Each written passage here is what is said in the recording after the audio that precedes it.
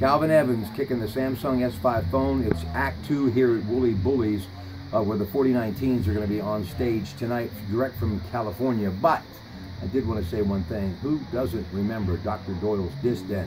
He was doing the vinyl, folks, long before anyone else in the Valley. Good people, great family. Thank you for your help. Speaking of great, Axl Rose, Slash & Company, Heinz Field, coming up in July on the 12th. Do you believe it? Yeah, it's only been since what, 1992 that they've last played here. That's going to be one of the shows of the summer, no doubt. And with Axl Rose, there's that X factor. He can come out and be a mess. He can come out and do a brilliant show. Everyone's going to be on the edge of their seat. You don't know what to expect. I saw them with what's sort of the Guns N' Roses like 3 or 4 years ago in Youngstown. They didn't take the stage till like 11:30 or so. They were playing till 1:30 in the morning in Youngstown. It was a good show once he came on, but you never know. Scott Cady, he, of course, the Beaver Allegheny County Times entertainment writer, does a great job. One of the things he recently wrote about, the Beaver Valley Musicians Hall of Fame, Lincoln Park, May 1st. Frontman for Savannah Jack, doing big things on the country circuit. Don Gatlin for many years with his brother Daryl, and they were out in front of acts like the Doobie Brothers, Peter Frampton, Kenny Rogers, and more. I'm real happy for them.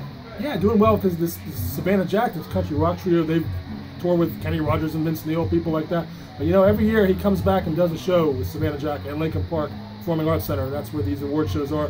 So he hasn't forgotten his Beaver County roots, which I think is a cool thing. All right, 2 more, Nick Petrella and Ted Nevin. Ted Nevin's the director for the Beaver County Wind Symphonic.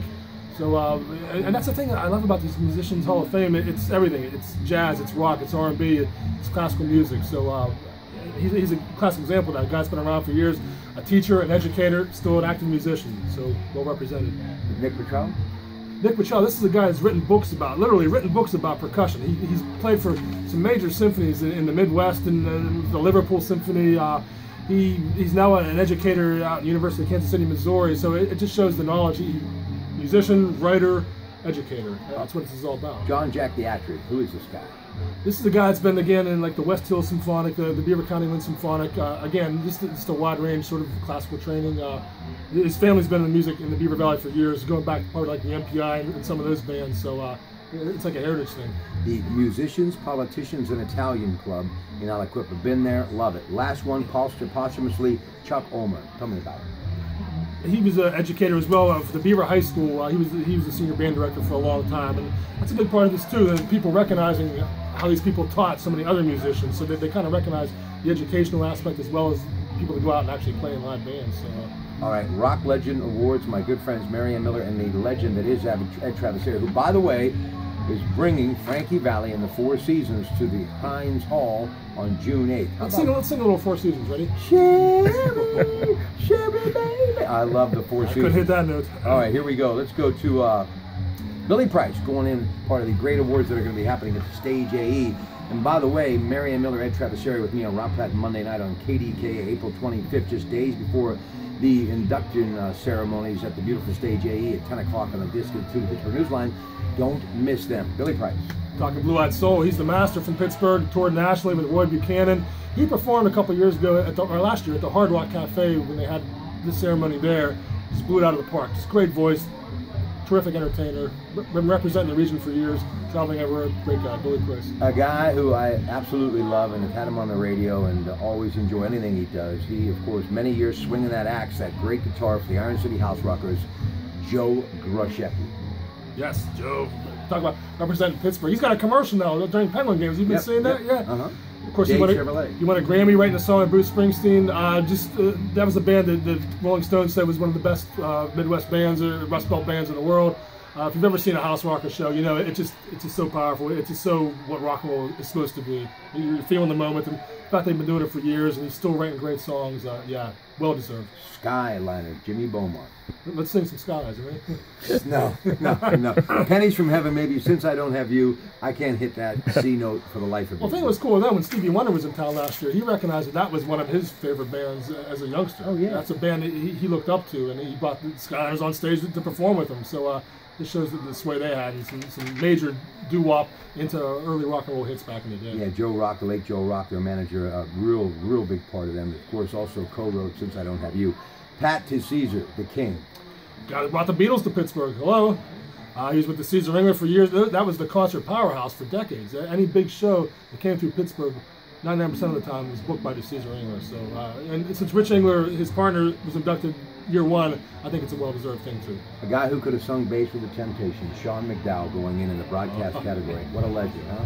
Not only for being a longtime DJ at WDVE, he's a great music historian. That's why I listen to him on the air. He tells some stories and takes you back to the old days, and he keeps you updated on what some of these classic rock bands are still doing. So he's just a great guy. He MCs a lot of shows, and he's very talented at it, yeah. All right, now it's the Rock and Roll Hall of Fame must-see television. After they do the ceremony, coming up on April 9th, they're going to re-air it this spring, and I will be watching. NWA, of course, Dr. Dre. You're a big fan, yeah. I am, a big fan. Dr. Dre, Ice Cube, Eric Lynn Wright, Eazy-E, the late Eazy-E, MC Ren, and DJ Yella. I know they only had 2 studio albums, but they rewrote the face of music, and this is a perfect way for them to be really pay tribute to for what they did for music 30-some years ago, and I believe will continue to be a big part of as far as influencing future acts for decades to come. Recognizing their influence, you hear today, who's the best rapper in the world? Probably Kendrick Lamar from Compton, very much influenced by what they did. Yeah, I like when the Hall of Fame does that. There were some people saying, well, it's not rock and roll, but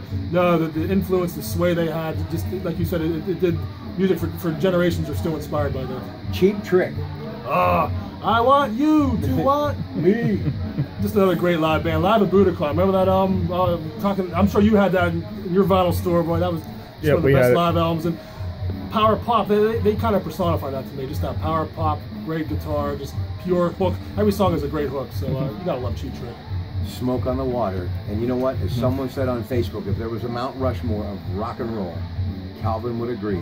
Deep Purple would be right square in the middle. Love those guys. The musicianship there with Richie Blackmore on guitar, John Lord on keys, Ian Pace on drums. I put them up against anyone, even Led Zeppelin, as far as just the sheer musical talent. And some great albums. Deep Purple and Rock Machine had their live album. Yeah, for a period in like 70 to 75, they were as good as anyone. Chicago Transit Authority debuted in 1969. Does anybody really know what time it is? All of the great songs, ladies and gentlemen, obviously evolved in Chicago, mixed that brass sound with, great guitar licks, rock and roll as no one had ever heard it, and it's still good today. And the thing with them, you go see them in concert, it's like, here comes a hit, here comes a hit, here comes. They'll do 15 songs in a row that are all huge hits. It's something you almost forget about. Very entertaining band. Like you said, the fact mixing the horns and rock, it was pretty daring at its time and very influential.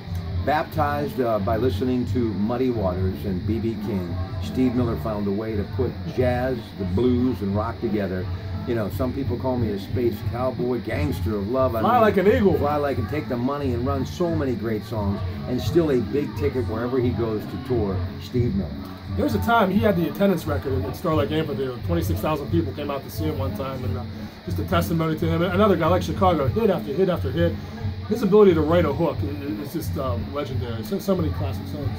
Bert Burns going in. Here's a guy that in the 60s and 70s, one of the great record men who wrote songs and had many of the greats of the era perform them, including people like the Beatles and the Rolling Stones. I always like that category. Interesting, yeah. It shows how deep they reach. And, you know, at the Rock and Roll Hall of Fame, there's always someone saying, well, why isn't this band, why isn't that band in there? And I like how they pick and choose, and they'll do a producer, they'll do a hip-hop group or whatever. So that's a daring choice. Jay Woolley has completely remodeled this place, and I must tell you, it's incredible. There's no place like it around. The food is amazing, ladies and gentlemen. He's got more of your IPAs and microbrews than you'll find anywhere, and of course, those traditional favorites like an ice cold Miller or Coors Light.